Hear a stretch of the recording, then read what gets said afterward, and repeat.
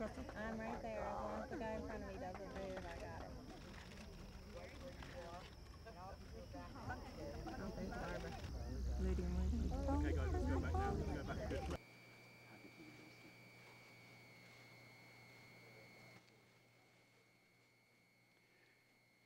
Your Majesty, welcome to NASA. Thank you very much for being here today.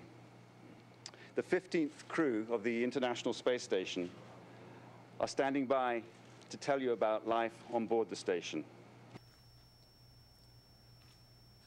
On the right is Oleg Kotov, Flight Engineer 1 of Russia.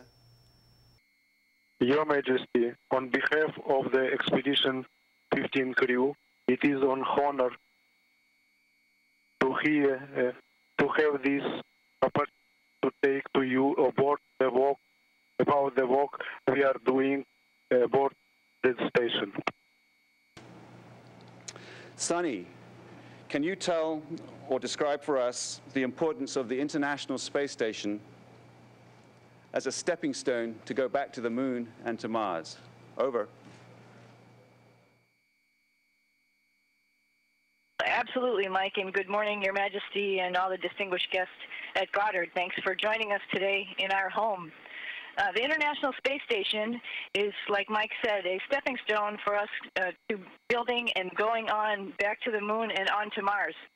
Here on the space station, we're doing a myriad of experiments, not only the engineering of putting together this great project with countries from all over the world. We're doing science on biology, chemistry, materials, also sociological.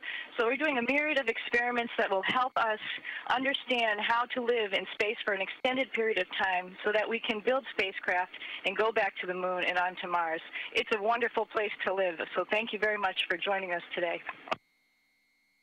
It's a great role model for companies and even governments. Your Majesty, these are today's equivalent of Captain Cook's Man on the Endeavour. Fascinating. How many times have you?